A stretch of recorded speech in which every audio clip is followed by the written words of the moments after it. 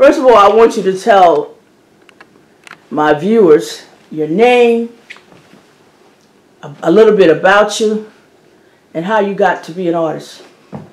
Oh, my name is Lee Brozgol, G-O-L, but it used to be Brozgold with a D. Why? Right? Why was it with a D? Yeah. Because that was what was on my birth certificate. Oh, okay. But I changed it legally. Okay, well, why would you change it legally to something else? Well, the story. interesting thing is I didn't change it to something else. Okay. I changed it to something that it originally was.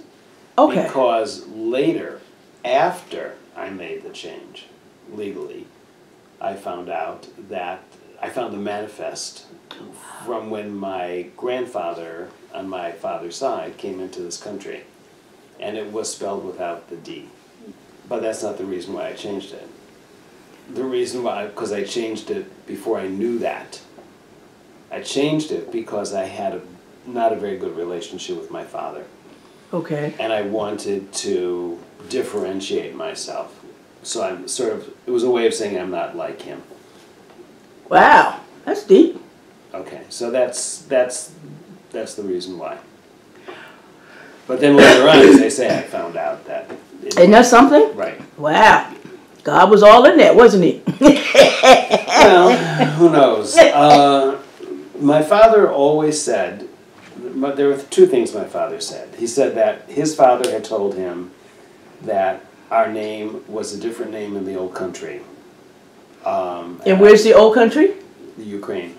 Okay. So I said to my dad, well, what did your dad say the name was? And he said, he never told me, which doesn't quite make sense. But the fact is that the change could have simply been that the immigration officer added a D. So the name was made different at immigration, and the name in the old country was without the D. Mm-hmm. Okay, that's one. And the other thing, well, this is not about my father, but the other thing about my father was, I would say to him, there got to be other Brozgols in the world. And he would say no. And I'd say, well, that's impossible, because you can't have a surname without having other people with that surname. And he said, no, we're the only ones in the whole world. Wow. And he was wrong. And, you know, took the internet to figure that out. But there are loads of us, and they're all... A woman contacted me probably about 15 years ago, and she said, I suspect that we are related because my mother's maiden name, or my aunt, somebody was a Brozgol. And it's an unusual name, and I'm an amateur genealogist, so I think that, you know, and we went to like the paper trail, and nothing worked. There was no way. And I talked to my dad about it, and I said, I'm contacted by this woman. She has a lot of information about where the family might have come from before the Ukraine. Does Latvia ring a bell? No, never heard anything about Latvia. It can't be. But then we got genetic testing. And she asked me, she said, one of my cousins is going to be tested. And if you agree to test, we can find out if we are in fact related. And we are. I tell you, technology is something else. Yeah, that's really interesting. So one of the questions you asked is, how did I get to be an artist? Yes. And I think that when I was a kid, I loved to draw. When I was in probably grammar school, but late in grammar school, probably 7th, 8th grade. You know, kids want to be popular, so, or to excel in something that would give them cachet, you know, give them status. Be the man. Yeah. And drawing was one thing I could do. So I began to draw, Then when I got into high school, I think it was in my second year, I'm not sure, but I had I was in a special art class. I was okay, like in special class. Mm-hmm. Advanced placement for artists. Okay. And I studied with a teacher whose name was Mr. Benson. And he said to me, you know, he was like a mentor. And it was a very brief relationship, probably only an academic semester. But that was a very important influence because I did not get support from my family. I was wondering about that. Right? Yeah. It's like, well, you're going to be an artist? You're not going to make money. You got to make money. My mother was, you have to have a profession no matter what. Mm-hmm. You know, don't be like your father. You have to have a profession. What does she mean, don't be like your father? My dad was a route man. What was a route man back? He delivered, when my parents met, this is a long story. When my parents met, my father was working for his brother. Okay. And his brother owned a company that delivered, it was called White Flash. Okay. And they delivered bleach from door to door. Route. This is a long time ago, right? And then later, much later, my father, we moved to Chicago, and my father got a job delivering juice from door to door. It's called Home Juices. Okay. So he would drive a truck, and eventually he got a franchise in the northern suburbs of Chicago. And once he got the franchise, two of the chemists from Home Juice came to him and said, you know, you have a pretty good customer base, and we're not happy working for Home Juice. We'd like to work with you. We'll form a company. What do you think? Mm-hmm. So they did that. And my dad was, again, the route man. All right. Now I understand what a route man is. I remember back in the days when I was coming up, there was the milkman that delivered the milk. That's you know. This was the milkman who delivered juice. He was like the juice man. So my mom was not happy with that because she wanted more status, she wanted more money. And so she'd say, you have to be a professional. You could be a doctor, you could be a lawyer, you could be blah, blah, blah. So in a funny way, I made a compromise. I am a professional, right? But I'm also an artist. So that's a blessing to be both a professional and an artist. Yeah, but as you said, and you're very right, you know, I didn't want, when I was in my 20s, I imagined being older, and I didn't want to work waiting tables. That's not the life I wanted. I wanted, you know, something that was more tangible. And I always worked part-time. As a social worker, I always worked part-time until I decided I wanted to become a clinician, and in order to do that, I needed to work full-time for X amount of time under the supervision of a licensed clinical social worker. So then I went to work full-time, and I worked there for 4 years. So how many years have you been? Been what? A social worker, licensed clinical. Clinical? I don't really remember. Probably around 8 years ago. So what do you like about it? I like, you know the work I do in terms of, you know, the drawing right behind you. You know the. No. Well, you know the whole story about Hidden America? No. Okay. In 1984, was it 84? I have all the dates, 83, 84. In the early 80s, I began writing to people who placed ads in personal columns. And you see that over there, the black and white above? Picture? Yeah, the black and white, and with all the faces? Mm-hmm. Okay, that's called Significant Others, and it was a pictorial autobiography everyone I knew. Okay. Okay? And I liked it very much. And all those drawings were based on photographs I had taken of those people. So I had like 247 photographs, all headshots. I assembled them into this drawing, right? Okay.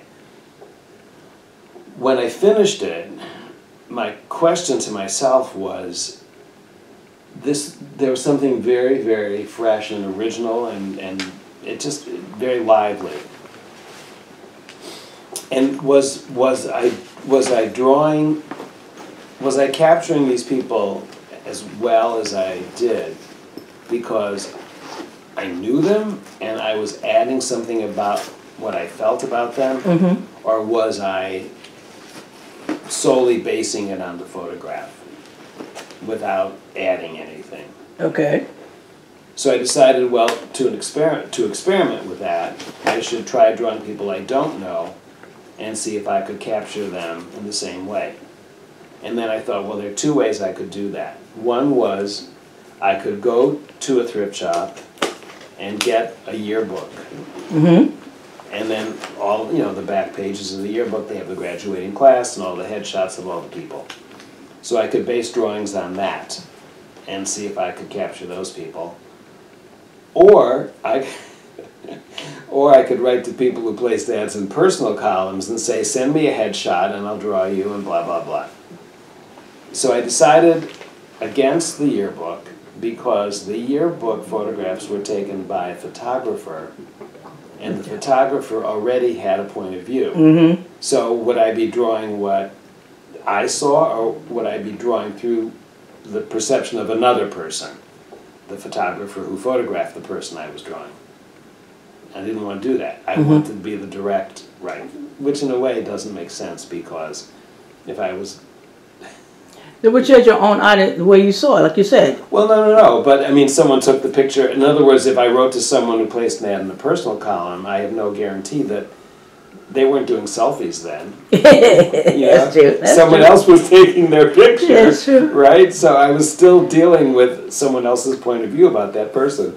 But anyhow, long story short, so I was looking at magazines that were very, like the Village Voice, New York Review of Books, New York Magazine, and these none of those publications had photographs of the people. They would just be the ad, just the ad, right? So I had no idea what those people might look like. Anyhow, after about 3 months of writing to people from those magazines or those whatever, nobody wrote back.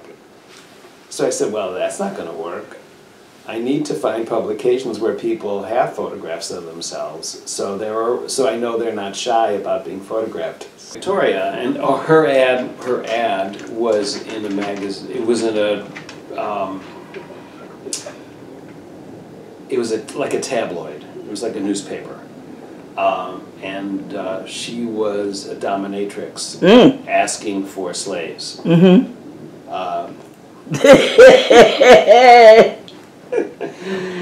So I wrote to her, and I had no idea what I was doing. I said, just send me a headshot. I'll draw a picture based on the headshot. I'll send it to you free as a gift, and that's it. That's all I want. And I said, but I said, I would like to see the photograph of her it was called Disciplinary Action. That was the name of the newsletter. She was in makeup and she was fierce, smiling, she did not look like a nice lady.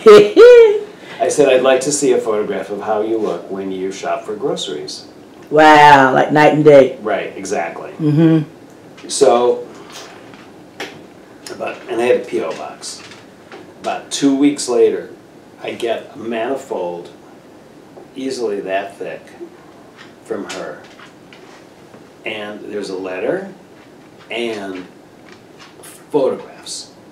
Xerox copies of photographs, and when you arrange them chronologically, it looks like they start probably in the late 50s maybe, and every decade, and she's transformed. It's like, wow, she looks this way in the 50s, she looks this way in the 60s. You know, it was just a, she's a cowgirl, she's a gymnast, she's a stripper. I mean, all kinds of, you know, it's like, who is this woman? So, and a photograph of her with groceries. And the letter was really interesting about, you know, very disjointed, very clearly a very troubled woman, but an interesting woman. So I wrote back to her and I said, you know, there are a couple of people I've decided I would like to know a little bit more about, and maybe we can sort of work together and see where this goes. And we began to correspond. And we corresponded for over 2 years. Mm-hmm. Eventually, she did not like writing, so she began sending me tapes. Okay. So it was not only that I was getting photographs of her and her, she was telling me about her life, but with there was background noise. So I could hear the birds, and I could hear, you know, people coming into her. She lived in a trailer. So it got to be this very, very rich information about this person. And I did a drawing of her, and that was the first in the series. But I didn't know at the time it was going to be a series. It was just a drawing of this woman from Florida. And in terms of, well, that gets into other stuff. But anyhow, bottom line is, by then I was kind of hooked on this. This is really interesting. I can write to people I don't know. They can tell me a lot about themselves. See, the social worker part comes into it.